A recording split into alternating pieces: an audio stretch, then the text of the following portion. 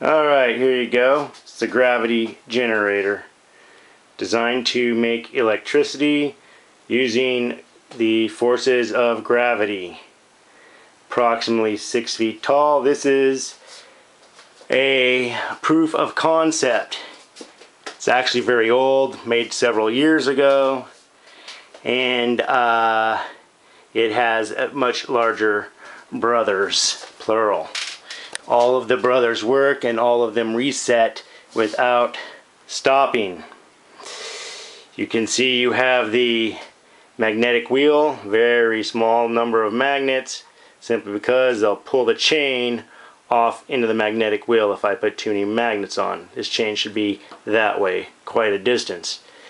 Your electric coils, saturators. Thing produces right around 1 amp at about 3-4 volts. Its big brother produces about 2,000 watts and at 120 plus volts. And right, so here you go. Operation's fairly simple. Just touch that, and you see the lights come on. Being sold money, the lights are probably not hooked up properly. This YouTube is, well, maybe we should and maybe we shouldn't. Yeah, it's pretty simple.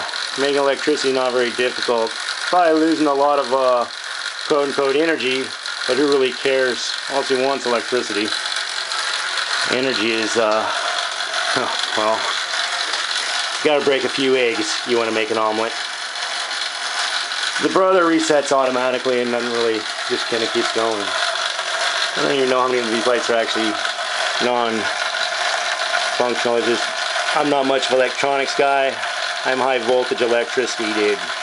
Master electrician, not a solderer.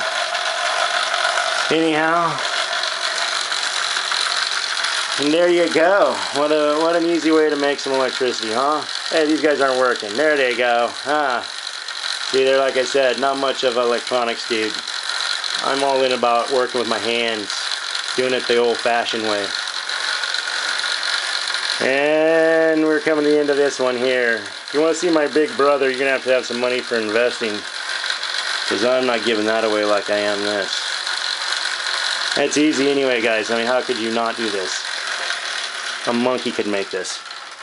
Alright, well, that's cheap and free, pollution-free energy. Guys, have a nice day, and I'll see if I can't get my myself put the full-scale model on board for you. Now how do you turn this thing off? Maybe this button?